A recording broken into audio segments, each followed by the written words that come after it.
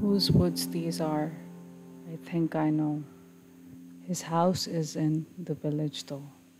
He will not see me stopping here to watch his woods fill up with snow. My little horse must think it queer to stop without a farmhouse near. Between the woods and frozen lake, the darkest evening of the year. He gives his harness bells a shake to ask if there is some mistake. The only other sounds that the sweep of easy wind and downy flake.